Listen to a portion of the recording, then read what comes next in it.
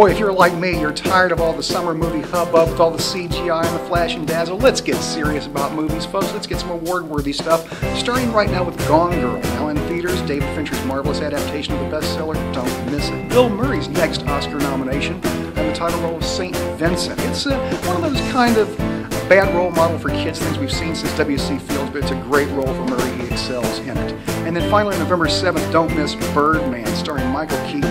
It's a different sort of brilliant, in which he plays this actor that used to be a superhero in movies. Now he's washed up, trying to rekindle his career on Broadway. The key thing about this movie is it's shot in one take, or it appears to be. Movie magic at its best. Don't